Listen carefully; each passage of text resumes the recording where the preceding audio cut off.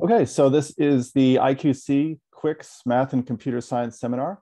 And today we are very pleased to have Nolan Coble from the University of Maryland, who is going to speak about divide and conquer method for approximating output probabilities of geometrically local shallow depth quantum circuits. Great. Thanks, Carl. This talk is based on a joint work with Matthew Coudron, which we developed a classical divide and conquer algorithm for this task. Now, typical divide and conquer algorithms, you have a problem, and you're going to divide this problem into typically two smaller problems of the same type. You are going to recursively solve them and recombine. So this is the approach that we hope to take with these geometrically local shallow depth quantum circuits. Unfortunately, it doesn't seem possible to do this and achieve low error with only one division step. So this complicates things greatly. And so the purpose of this talk is really to get into the methods behind this like multi-division step of this algorithm. All right, so the problem statement, I haven't really defined these words yet, but I will in a little bit. Let C be a geometrically local shallow depth quantum circuit, which acts on n qubits.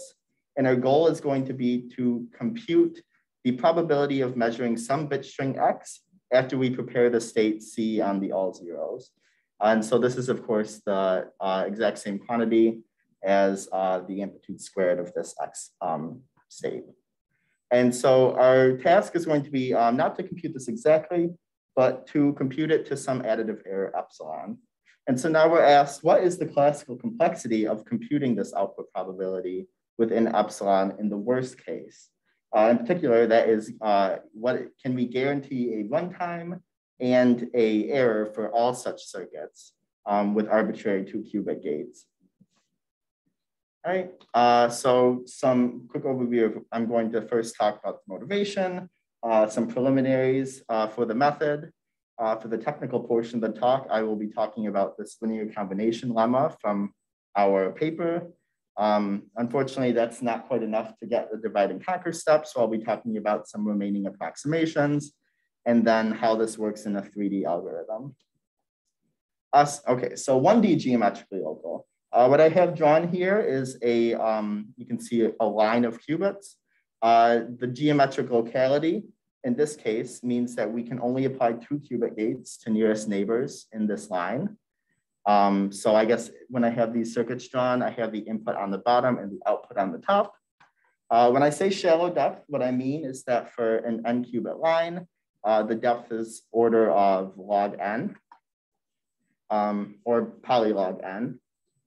So for this case, the task of approximating output probabilities of 1D geometrically local shallow circuits can be done efficiently with inverse polynomial error using well-known matrix product state algorithms, which of course I'm not going to really have time to talk about it all today. And no, I drew this circuit with the so-called brickwork architecture. There's no reason for that. The circuits we consider in ours are general. So what does 2D geometrically local look like? Well, in this case, you now have a 2-dimensional grid of qubits, and you can act again with nearest neighbors in this 2-dimensional grid. And the task is again the same. What is the output probability of some bit string? You'll notice that for these circuit diagrams, there's always spatial dimensions and then a depth dimension. So you see that this 2D geometrically local ends up being a 3-dimensional picture. So one thing to note is just recently, last year, maybe 2 years ago, Sergey Bravi, David Gossett, and Ramesh Movasar gave a efficient classical algorithm to handle this exact case to inverse polynomial error. Unfortunately, it's unclear how to extend their results to 3 dimensions without an exponential blowup. And so this is what really forced us to pursue a more novel approach to the problem for 3 dimensions. And what could this look like? Well, again, since there's an additional depth dimension, we are unfortunately not able to draw a 4-dimensional circuit diagram. So you have to use your imagination a little bit. But the idea is that our qubits lie on a cubic lattice of n qubits. And then the depth dimension is again shallow, so order log n. And so the result from our paper is a divide and conquer classical algorithm that runs in quasi-polynomial time and can solve the problem of estimating the output probabilities to inverse polynomial error. Are there any questions up to this point? Okay. I had one question just about the general problem itself. So if you're approximating up to inverse polynomial error, so that and you have an exponential number of possible outputs. So am I right to infer that we're essentially focusing on high probability outputs, ones that are especially likely to occur? Yep, yeah, exactly. I'll talk about that, I think, in a couple slides. Yeah, it's definitely true. You're going to need this circuit, if there is some bit string that has output probability inverse polynomial, then there has to be something special about the circuit to satisfy this property. Yeah, I talk about this in briefly in a couple other slides. Okay. All right. So just quickly mentioning a relation to sampling problems, which we think we had a talk on a couple weeks ago. Sampling is we're asked to output a bit string according to the probability distribution defined by this circuit. So our task is different. It is not to output a sample. Instead, it's to simply compute this probability. Of course, sampling in the regime of inverse polynomial error, sampling is able to also achieve this task of estimating output probabilities. If you could sample from this probability distribution, then you just need a polynomial number of samples to estimate this quantity to inverse polynomial error. All right, so why might this problem be interesting? Well, another recent result by Ramesh Movasa just a couple of years ago said in the worst case, it's actually sharp P hard to compute the output probabilities to 2 to the negative n squared error. So this essentially means we can only really hope to solve the problem when epsilon's a lot larger than this. And so like Carl mentioned just a little bit ago, for random circuits, these output probabilities are typically inverse exponential, whereas in this work, we're considering inverse polynomial. And so of course, this is going to imply some special properties about the circuit, which I mentioned one of them in particular that we utilize in the paper. So why should we care about this error regime? For starters, we believe it to be relevant for classically simulating some hybrid quantum algorithms. So this would be the case. A lot of algorithms that do this consist of some geometrically local shallow quantum circuit combined with some classical post-processing step. This is a pretty common framework for hybrid algorithms. And so such classical algorithms that these simulation algorithms can simulate is the case where the classical post-processing is an all AND gate on the output bits, an all OR gate, or an all XOR gate. And this is just by simple tricks that relate the circuit C to another new geometrically local circuit. All right, so a couple notes. We only need to actually solve the problem for the output probability of the 0-bit string. The reason behind this is because of, again, one of these tricks. We can essentially subsume the task of preparing this X into the circuit. And this is still geometrically local and shallow depth. So we're actually only going to consider the case of estimating the 0 output probability. All right, so in our paper, we consider 3D geometrically local, since that's the first one that hasn't really been approached, at least not below exponential runtime. But in this talk, I'm really going to be discussing the methods framed in terms of 1D geometrically local circuits. Really, this is only for visual sake. There's really no difference between the 1D and the 3D. But that's sort of like where the end of my talk ends up, is how these like methods I described in 1D can kind of just like lift up to 3 dimensions. And then lastly, some notes. I mentioned before the algorithm has a divide and conquer structure. So in this case, if you imagine we have a 1-dimensional line of qubits, we're eventually going to divide down until our circuit has only constant width. In this case, I say the base case will contain circuits in 1 fewer dimension. So in our paper, when we look at 3-dimensional geometrically local, the base case is actually 2D geometrically local. And so for our algorithm, we actually take advantage of that BGM algorithm for 2D circuits to solve our problem in the base case. And then lastly, sort of a disclaimer, I'm not actually going to be giving you the algorithm. It's pretty involved. It's in the paper if you want to see it. I'm really just discussing here the theory behind the single divide and conquer step for the algorithm. All right, so are there any questions on the first part? All right, so getting into some preliminaries, the first notion we'll need is that of a light cone. It looks like, okay. So the first notion we need is that of a light cone. So I'm going to select some subset of qubits A. I colored them green, but I'm realizing now that it's very close to black. But it's these 5 qubits here in the center. So the light cone of A, it consists of gates. We say that a gate is in the light cone of the set of qubits A if there is a sequence of overlapping gates that reach back to A. So for instance, this gate in the upper left here, you notice it does not act on any qubits in A, but there's an overlapping sequence that eventually gets back to A. And so one way to intuitively think about this is that the light cone of the qubits is all the qubits that are affected by gates in this set A. Often I'll interchangeably refer to the gates in the light cone as the same as the qubits in the light cone. Intuitively, I think that just probably makes sense. Next, we have the idea of a reverse light cone. So this is the exact opposite. Instead of looking at the input, we look at the output, and we look for a sequence of gates leading to the output.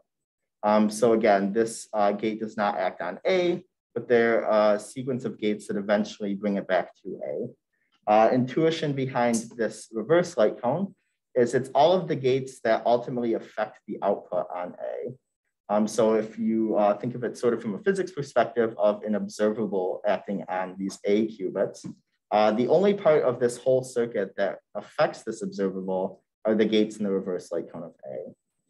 And so in some ways, this reverse light cone captures all of the information about how the circuit acts on some subset of qubits.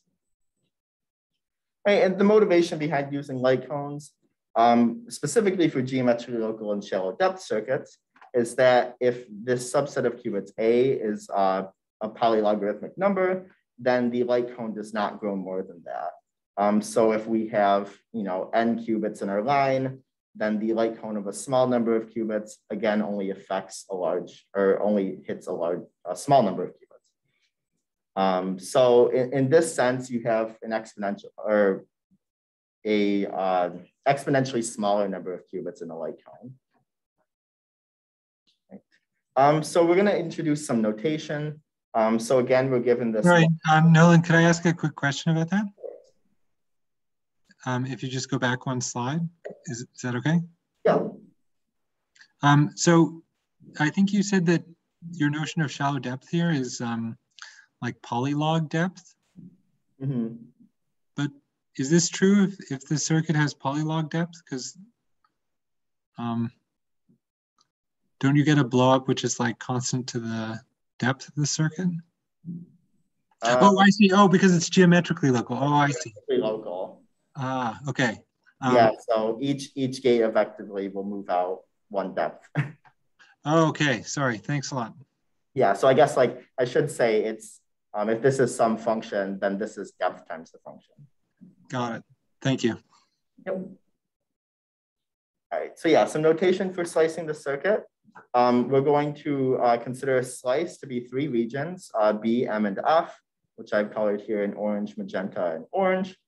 And then all the remaining qubits to the left of this cut are called L, and the remaining qubits to the right are called R. And we're going to choose the widths of these regions so that L and R are light cones separated from M. So what this means is if you look at the light cone of M, the light cone of L, and the light cone of R, notice I've chosen the widths of these regions so that these light cones don't overlap with each other. This is an important notion. Note from the previous slide, the fact that these light cones don't grow too large means that a slice that has this property, that it light cone separates L, M, and R, will also not be too wide in the case that we're looking for a polylogarithmic size M.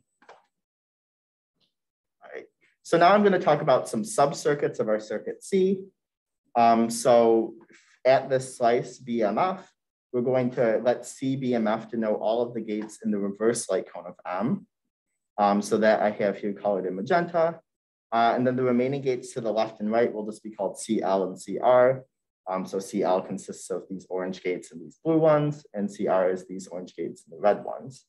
An important property is that our circuit C can be decomposed using these. First, we apply CBMF, and then we apply CL and CR. Note the order is important. We are able to apply this circuit CBMF first, but we can't apply any of the gates here specifically on the edge of CL and CR before we apply these gates. And that's, again, has to do with the notion of this reverse light cone, which is why we can do this. Next, CRAP will consist of all the gates that are in the light cone of BMF that are not in CBMF. So that's all of these orange gates. And then just notationally, the ones to the left are CL wrap, the ones to the right are CR wrap, and then the remaining gates, I'm just going to label these, but you can pretty much ignore these two definitions. They're just there for technicality. All right, so are there any questions on these subcircuits?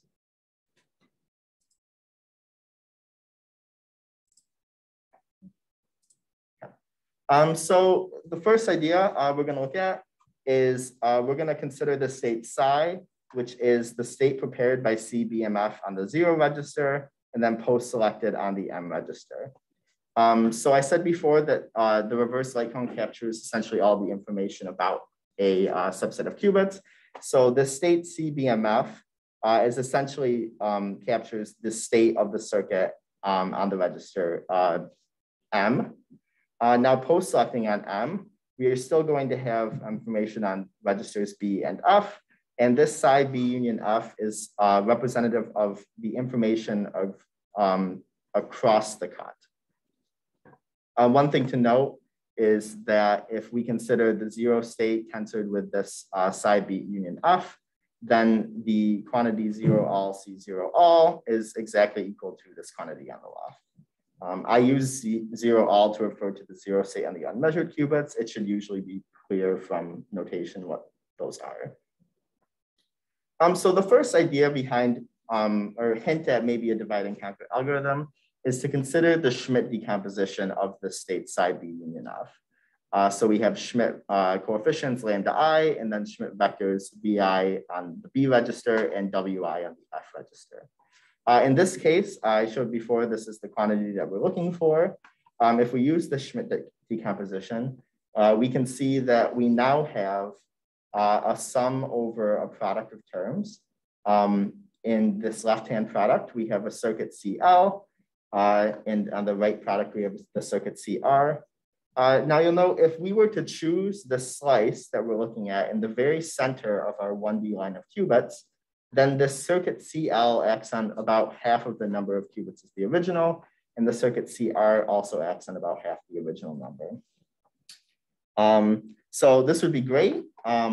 We could hopefully look to approximate these quantities and use this summation as our divide and conquer step.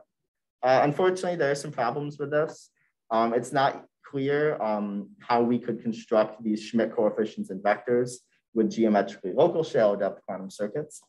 This would of course be important for a divide and conquer algorithm because we want our problems we produce to be of the same type as our previous problem. Another consideration is I've drawn this summation to have polynomially many terms. It's not clear why the state should have most of its weight on a few Schmidt coefficients. So both of these problems we're not able to solve in full generality. But it turns out that we can at least produce the top Schmidt coefficients onto these top Schmidt vectors. So I say here, we don't actually end up solving the problem by these equations. We're forced to pursue a more complicated way of constructing our quantity. All right, so To do this, I mentioned before, we're going to need multiple division steps. So instead of considering one slice, we're going to consider omega n evenly spaced slices. So this black bar is supposed to represent the 1D line of qubits, and each of these like little sections is representative of these slices. We define CBMF sub I in the exact same way as CBMF. CLI and CRI represent all the qubits to the left and to the right of a cut. And CRAPI is also defined analogously as before.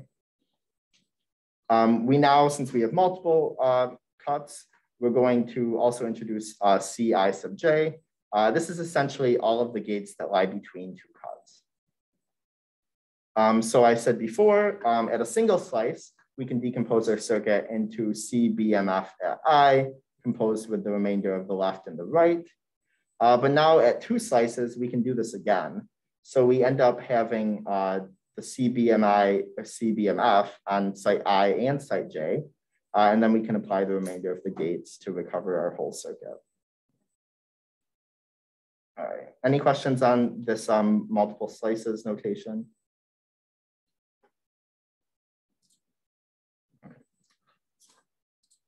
All right, so I mentioned earlier that a circuit that has output probabilities greater than inverse polynomial must have some special property.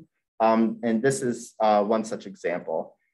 So it turns out if we look in an interval of length log to the 7th n qubits, then we can find at least log n. I'll move this for people in the room. What? Oh, but yeah. Okay, so yeah, in every interval of length log to the 7th n qubits, there are at least log n slices which satisfy their top Schmidt coefficients are inverse polylogarithmically close to 1. We're going to denote the set of slices that satisfy this equation to be K heavy, and we'll typically consider delta heavy slices. So delta just being some variable of slices. So yeah, the idea here is we have our set of slices on n qubits. If we were to look at just some region that is log to the 7th n, then we're guaranteed that log n of these slices will satisfy this heavy property. Right. And this essentially is saying that these states will be close to product states, but that's something that still has to be proved later. All right, so for slices in K heavy, we're now going to consider producing the projectors onto leading Schmidt coefficients. So this would be W1 and V1 via geometrically local shell depth quantum circuits. It turns out we can do this using the technique of a black encoding. I'm not going to go through this lemma at all. I think the important takeaway is that we have we can consider the part of the state psi B union F that lies on just 1/2. So for instance, on the F part, and we consider taking powers of this. And it turns out that there is a geometrically local shallow depth quantum circuit, which will produce this rho F to the K state after post-selection. This slide, like I said, I'm not going to talk about this much. The more important part is we can use these geometrically local shallow depth quantum circuits to define operators Pf sub I to the K and Pb sub I to the K. And these operators are inverse polynomially close to projectors onto the leading Schmidt coefficients. So this lemma is showing that we can in fact produce, or we can project onto leading Schmidt coefficients at heavy slices in particular. I have this note here. K is the number of times that the black encoded circuit is applied. The effective K I kind of hid in this lemma. I want to say that this is actually inverse quasi-polynomially close, depending on a particular choice of K. But for ease of this talk, I'm just going to say that it's inverse polynomial. Right. So now from this, we're going to define a new operator, pi f sub I to the K. which is just those approximate projection operators surrounded by these C-wraps. It's kind of a strange definition, the point of which is to look at what happens when we apply a single one of these operators to the circuit C. So we're going to consider at site I, we choose this pi operator at I acting on C, and we're going to ask, what does this do to our circuit? So yeah, again, recall we can break our circuit down into CBMF composed with CL and CR. Right, so this picture here is a sort of representation of what this pi at I acting on C looks like. So in the bottom here, we have our circuit C, which is decomposed into CL, CR, and CBMF. We have inverse C-wraps. These gray parallelograms are supposed to represent this approximate projector, and then we reapply C. First thing to note is that these C-wraps ultimately cancel with each other. And then lastly, these projectors, I didn't go into the definition very much, but they only affect the B and the F registers, which means that the state on L can be moved up past this projector, and so can the state on R. So ultimately, the takeaway from these slides is that when we act with our circuit or act on our circuit C with this pi I operator, what we get out is the CL and CR are left untouched, and we have this approximate projector applied to CBMF. All right, are there any questions about this operator and what it does?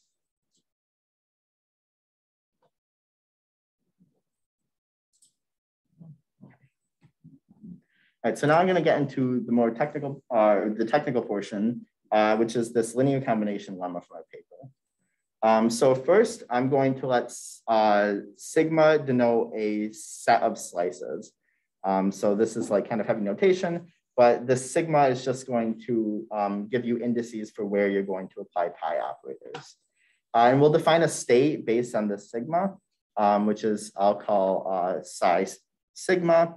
Psi sigma, again, it is the circuit C prepared on the L0 state. There's these post selections on the M registers, and then we're going to apply every pi operator indexed by our set sigma. So the lemma that we have says consider a set of heavy slices. Then any subset delta of these slices, we have the following. We have that the psi empty set state is inverse polynomially close to the linear combination of we're going to sum over all possible subsets of slices, and we're going to weigh them accordingly with these minus signs. And over here on the left, we can see if we were to just move this minus sign inside, we could just represent this entire quantity as just the sum over the entire power set. Why is this interesting? Well, note that if we were to post-select the psi empty set state on 0, we exactly recover the quantity that we're looking for, the output probability on the 0 state. So what this lemma is effectively saying is that the output probability on, of the L0 state can be approximated by a summation over similar quantities. All right, and I'll go into the proof of this. For starters, I'm going to use this notation rho of A. All this is the density matrix representing the state prepared by A on the 0 register. It's unfortunate that I have to introduce this notation because it makes things look kind of confusing.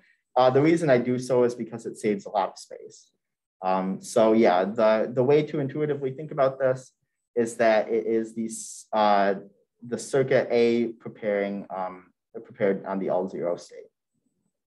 So in terms of this notation, this previous quantity I mentioned, this sum over all the subset sigma, can be written as the state prepared by the pi operators of a particular subset, post-selecting on all of the M's and then acting on C.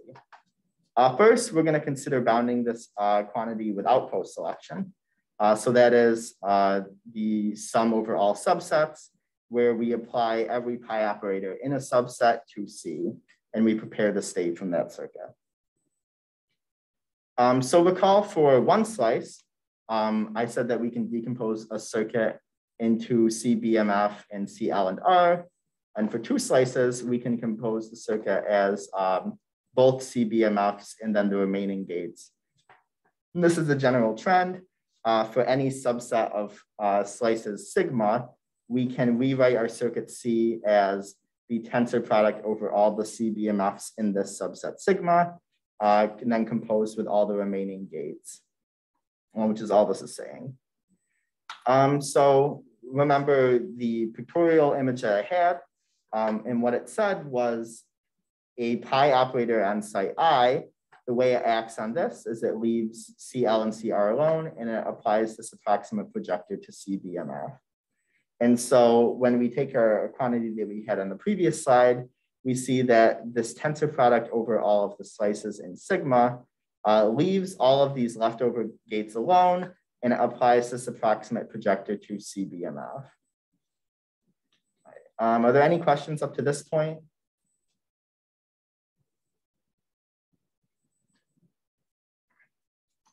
So now it turns out we can rewrite this state.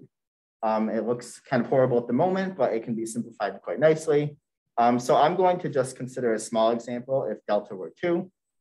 In this case, the power set over the elements 1 and 2 is the empty set, the set that contains just 1, the set that contains just 2, and both 1 and 2. So writing this summation out in this small example, we see that the empty set is the state prepared by circuit C on the L0 state, minus the state prepared by this CL, CR, and approximate projector on CBMF1, minus the same state, but now with the approximate projector on CBMF2, and then lastly, plus the state with approximate projectors applied on both CBMFs.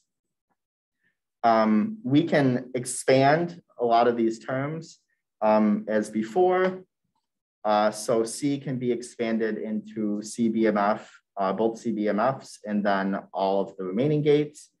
In the second sum, C1R can be decomposed into CBMF on 2 and C12 and 2R, and likewise for the remainder of these. The important thing to notice is that each of these is a state. Each of them comes with a coefficient, adding and subtracting them. But note that the state that is prepared by them always contains this quantity L1, 1, 2, 2R. So the first thing we can do is actually just pull this circuit out from every single term. So in this case, we have the circuit, the remaining circuits not in the CBMFs, conjugating this summation, which is the state prepared by CBMF, both places, minus the state prepared by the approximate projected version of 1 with the other, the CBMF1 with the approximate projected version of CBMF2, and then lastly, both approximate projectors. All right, and then hopefully you can see we can actually rewrite this middle summation as a tensor product. We're going to have the tensor product over 1 and 2 of the state prepared by CBMF minus the state prepared by this approximate projected version of CBMF. And you can see this by just doing out the tensor product. Any questions up to this point? Okay.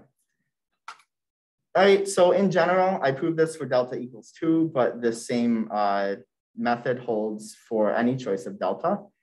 We have all of the circuits not contained in CBMFs, conjugating this tensor product over the states prepared on CBMF minus the state prepared by the approximate projected version. And then just using properties of the trace norm, we see that these circuits are unitary, they don't affect the norm. And this tensor product can be taken outside as a product over all of these. So ultimately, I think I have it on the next slide. To sum up to this point, the quantity that we were originally trying to bound, which is this sum over all of the subsets of the states prepared by the pi operators acting on each slice in the subset on C. The norm quantity is exactly the same as the product over every slice of this difference between these two states. Right? And since these p and pi operators act trivially on each m register, our previous work holds even under post-selection on m.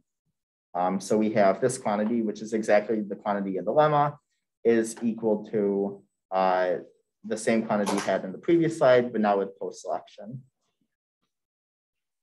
Turns out we can bound each of the terms in the above product by an inverse polylogarithmically. The intuition behind this, we said that we're looking at heavy slices. So the top Schmidt coefficient is inverse polylogarithmically close to 1. And then now this approximate projector is inverse polylogarithmically close to the actual projector. And so together we see that the state prepared and then post-selected is also inverse polylogarithmically close to the state prepared and then approximately projected. So ultimately, just summing this all up together, we had our original quantity, which is the sum over these psi sigma states, can be represented in this notation with these rows, and eventually can be upper bounded by 1 over log to the 4th n to the power of delta. And if we choose delta to be log n, then this is bounded by an inverse polynomial. And so this completes the proof of the lemma. Note, I said choose delta equals to log n. We started off by looking at a region of size log to the 7th n, and we saw the lemma previously guaranteed that we could find log n of these slices in that region. So are there any questions about the proof? So just one naive question. So if you're taking delta to be log n, does that mean the number of terms in that summation that you're looking at, it's roughly n? Yes, that's correct. Okay. Yeah, so on the next slide, there's an important problem here. Important problem being that these states are produced by circuits on all n qubits. And now we also have, like you said, this sum over n terms. And so this is a problem for divide and conquer. Specifically, we want to produce states that are on smaller circuits, not on circuits on the whole thing. It turns out this isn't really a problem. And it's exactly to do with all these projector lemmas and the fact that the leading Schmidt coefficients are inverse polylogarithmically close to 1. So we recall this is what our psi sigma state is. It's these, all of the pi operators in the subset sigma acting on the circuit. We can consider just one of these slices. So the pi operator acting on C all. It turns out from the same lemmas we had before that this is in fact inverse polylogarithmically close to a product state across the cut. And these product states are produced using CBMF, pi k, and CLJ. Remember, all of these were geometrically local and shallow depth. So these states, sigma, can also be produced in a geometrically local and shallow depth slide. In particular, if we consider slices towards the middle of a 1D line of qubits, then each of these quantities is produced by a state on approximately half the original number of qubits. All right. Okay, so again, given a 1D geometrically local quantum circuit, we are trying to approximate this output probability via this linear combination of states. So the idea here, it turns out, given delta heavy slices from a region of log to the 7th n, we can construct delta squared new quantum circuits. These each have properties that they are 1D geometrically local and shallow depth. Delta of these circuits act on at most 3/4 n qubits. So note that that is a constant fraction smaller than the original. The remaining delta squared act on at most log to the 7th n qubits. And then these quantities, the output probabilities of these smaller circuits, can be used to approximate this summation. So this is kind of interesting. It turns out that we only need to calculate delta squared quantities and then sum them up together. Okay. Are there any questions on these couple slides? Okay. So pretty much just wrapping up here. You'll note that the whole time I used the phrase 1D geometrically local and shallow depth. There's really no reason for this. So in this case, we say C is a 3D geometrically local quantum circuit. We're going to now, we're going to consider performing division just along a single dimension of the cube. So in this case, the cube is 3-dimensional, but we're looking at dividing along this x-axis. So the first step is going to be find delta heavy slices from the middle log to the 7th end of the cube. We can do this by the lemma that I had towards the beginning of the presentation. We're going to construct our new delta squared circuits. We are going to recursively approximate the output probabilities for the circuits that have a constant fraction of the original. We're going to use the 2D algorithm from BGM to approximate the quantities for the remaining circuits, which have only width log to the 7th. And then we're going to combine these solutions to approximate the final quantity. And so this is the essence of a single divide and conquer step of our 3D algorithm. So some things to note. The algorithm in the paper has a lot of parameters, depth of recursion, block encoding power, several more I don't think I mentioned in this talk. And they all interplay in interesting ways. So we saw each of them show up in the approximation error. So that was 1, approximating our original quantity with the psi sigma states, and then 2, approximating these psi sigma states with product states.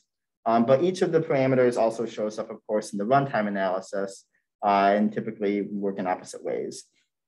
So it turns out that the parameters can be chosen so that the runtime of the algorithm is quasi-polynomial, and the error is inverse polynomial. And like I said, the description of this can be found in the paper. It's recursive analysis. I wouldn't say it's standard analysis since we're dividing at delta slices and not some constant number. But yeah. So some open problems related to this is to improve the algorithm polynomial time. It seems like it might not be possible, at least with the way the algorithm is currently stated.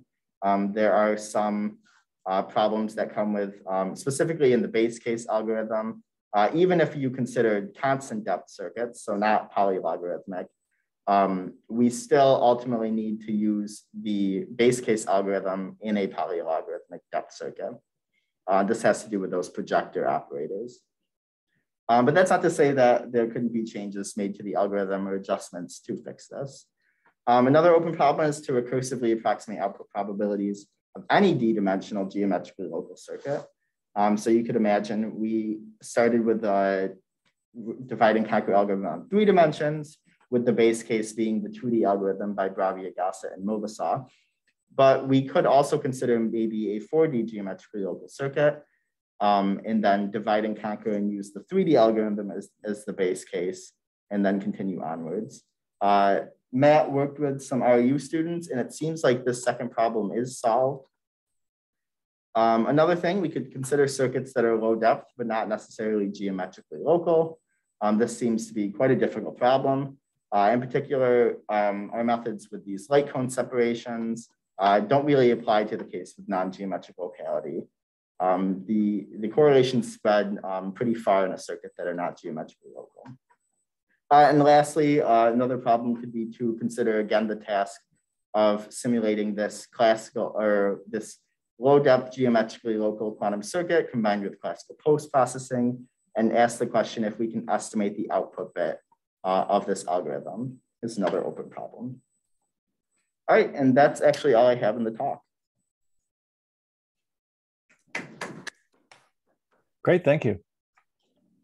Okay, so I'm going to go ahead and stop the recording now.